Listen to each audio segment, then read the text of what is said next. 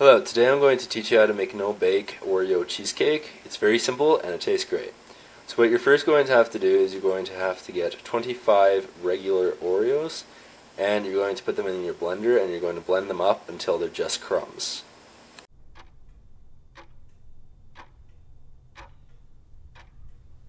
Okay, now that they're just crumbs, you're going to have to prepare 3 tablespoons of melted margarine.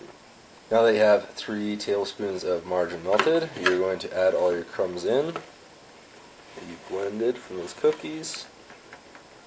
And now all that you're going to do is you're going to use a fork and you're just going to mix it up.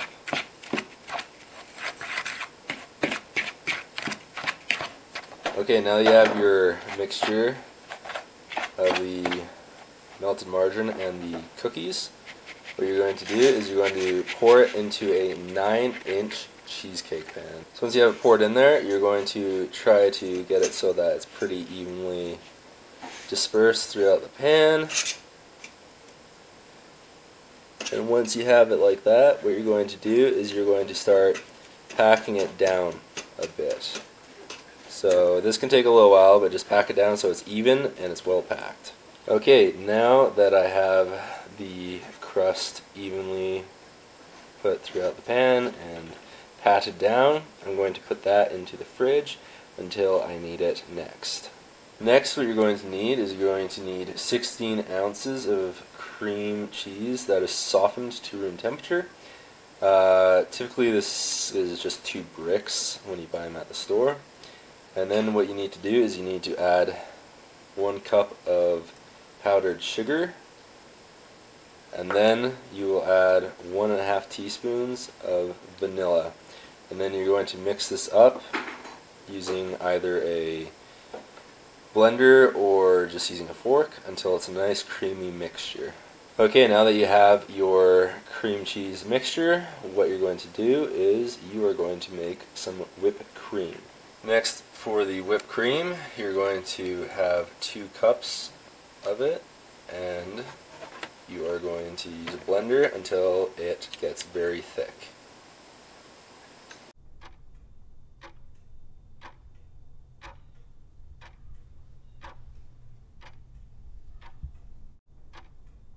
Okay, the whipped cream is done.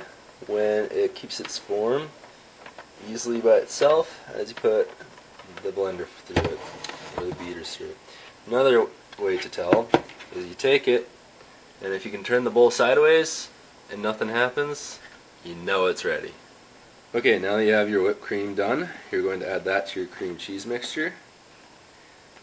You're just going to add it all in there. And then you're just going to mix it in nicely until it's all thoroughly mixed together.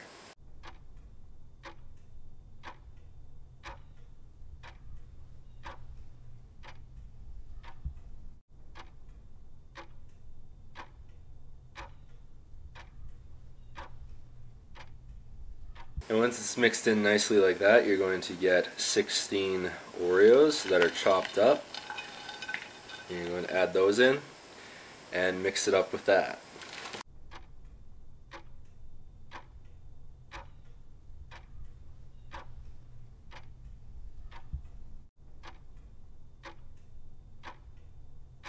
Once you have that mixed up nicely, what you're going to need is you're going to need to get your cheesecake pan out again that has your crust in it.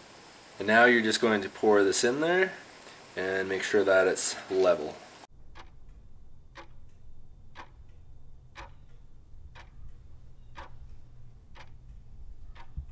Now you're just going to spread it around so it's nice and level and even throughout the whole pan.